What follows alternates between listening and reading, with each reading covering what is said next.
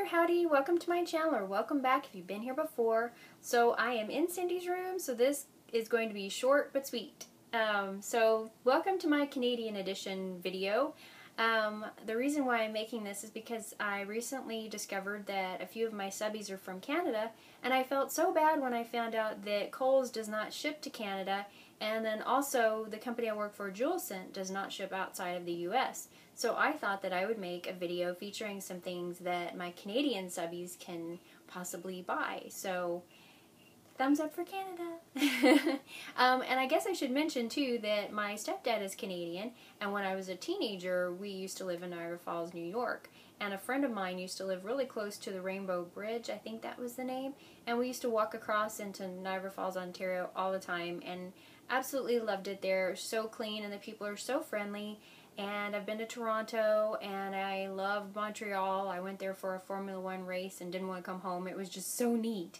So yeah, let me get started. So first off is a store called Suzy Shier. Now if you are Canadian, you've probably heard of this store. And you might think that it's just for teenagers, but it's not. I actually looked online just a few minutes ago, and I still saw things that I would buy if they would ship to the US, but they don't. But the last time I was there, back in 2004, I bought this shirt as well as tons of other clothes, and they have things if you are a woman and not just a teenager, that the prices are great. I could not get over the prices, and the quality is just amazing for what you pay. Gosh, the quality... I'm trying to think of a store that I could compare it to. At least the things I got, I could compare to probably Casual Corner if you're from the U.S. I don't know one to compare to from Canada. I'm so sorry. Anyway, since they have stores there in Canada, you know, if you have one near you, I just highly recommend you go check them out. You can also order online, but they do not ship outside of Canada, so sorry if you're from the U.S. But anyway, the second thing I'm going to mention is one of my all-time favorite TV shows, and it is Being Erica. I came across this by accident. If you're from the U.S., just stick around, okay? I came across this because they aired it in the U.S. on SoapNet, but for the longest time I thought it was about Erica Kane from All My Children. Until one day I happened upon the channel and I saw an actress, Erin Carpluck. I hope I said her name correctly.